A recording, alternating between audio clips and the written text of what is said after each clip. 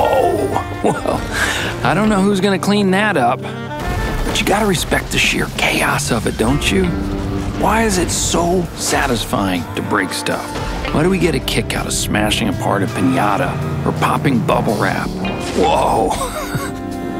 This is what Swedish developer Tuxedo Labs was wondering when they put together what we're looking at here.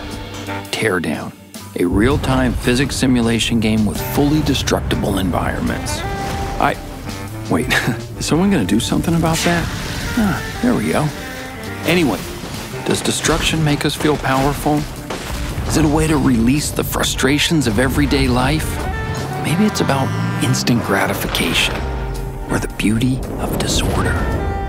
Turns out, the team didn't need a lot of fancy research to prove one undeniable fact. Breaking stuff is fun.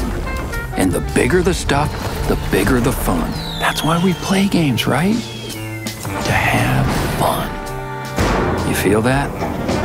That's pure satisfaction. And we don't want to just knock things down. No.